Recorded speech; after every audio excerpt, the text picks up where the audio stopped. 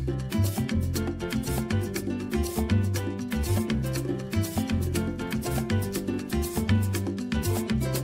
te traigo esta bomba puertorriqueña. Welcome to my channel. Today's video I'm going to show you how I make my Puerto Rican Pastelon. And if you want to know what it is, it's like a lasagna with the it's a fried plantain with ground beef. They are very, very delicious. And you want to see this video? Stay tuned.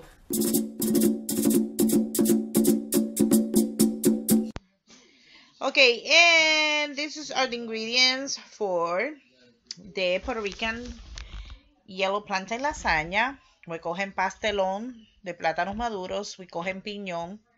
And I have 2.5 pounds of the ground beef. But depending on how much you're going to make, that's how much meat you're going to use, okay? We're just going to prepare the meat first. You can have put your own flavors and your own taste. But I'm going to show you here how I make mine. That way you can have an idea, okay?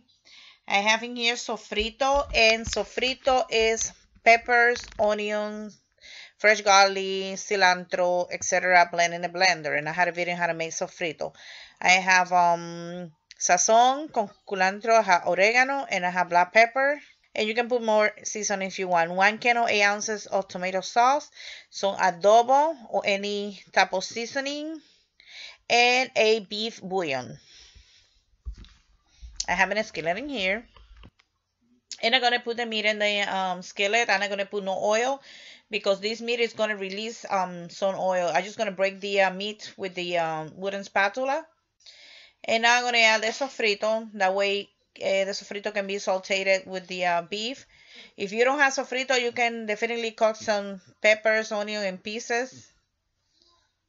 A little bit cilantro, whatever you want to put in there, okay?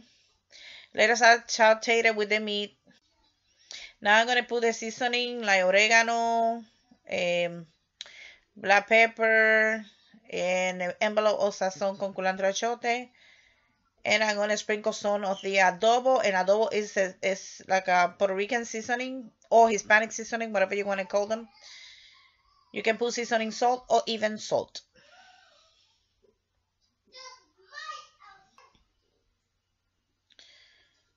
Now I'm going to put the beef bouillon in there.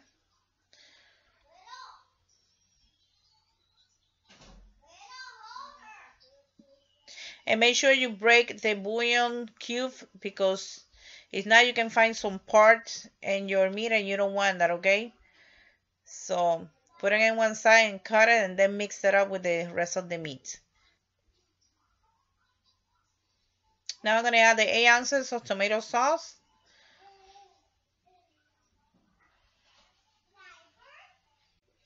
And now I'm going to lower the heat to medium and let it cook the meat for probably 15 minutes until the meat is cooked. In here I have some yellow plantain. If you see this yellow plantain, they are very dark. So don't be scared. That's the way I like mine. If you don't like it, because the way I like it like that is because they are very, very sweet when they are turning black. But it's good. When you open it, it's very good. And the plantain, when you see it that way, is very sweet. But if you don't want to use it like that, go ahead and buy it just yellow, regular yellow plantain, okay? We're just going to remove the skin. We're going to cut the ends. And then even with the hands, you can remove the skin because they're very easy.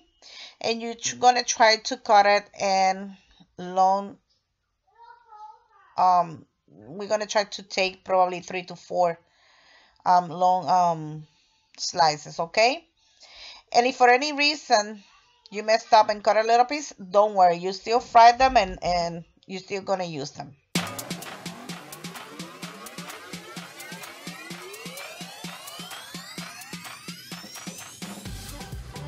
Now my meat is done. I just remove it and I'm going to cook the plantain in this skillet.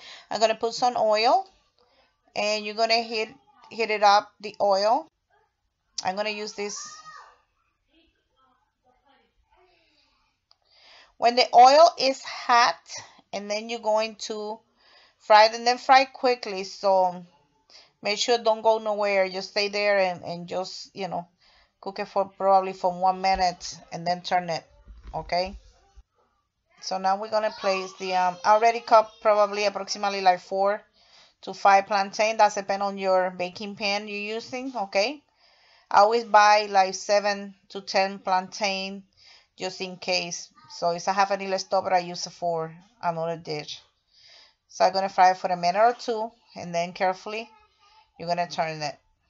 And remember, this is very sweet, so it's a little bit hard to turn it. If you have to use two fork, go ahead and do it.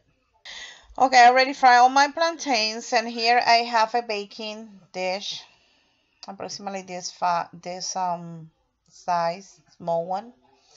If you have some of the plantain cut in small pieces, go ahead and use it at the bottom. You just put them together. Remember, this is very sweet, so it's gonna stick very well.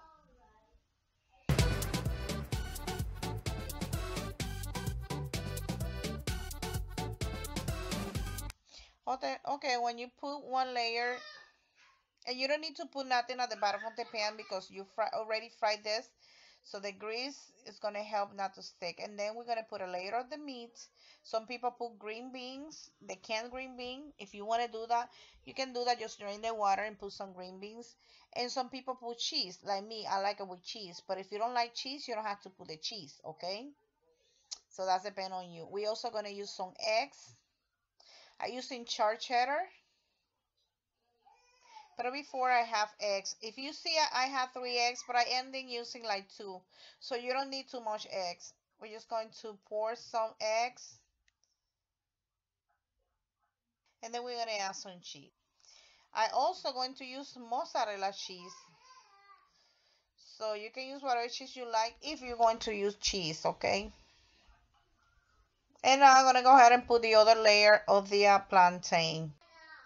Try to put it together. And now we're going to put the rest of the eggs on top.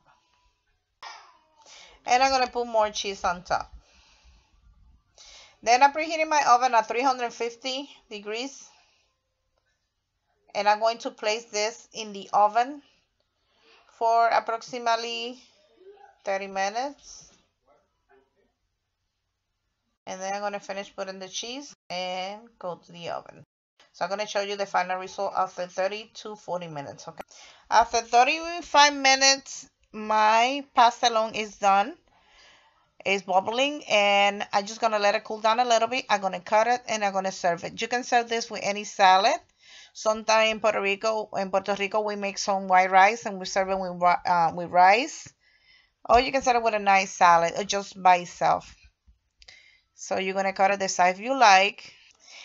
And in here, you have the pastelon or plantain casserole. I hope you guys like this video. If you like it, thumbs up. And please don't forget to subscribe to my channel for more videos. So I see you on to the next video. Bye. God bless.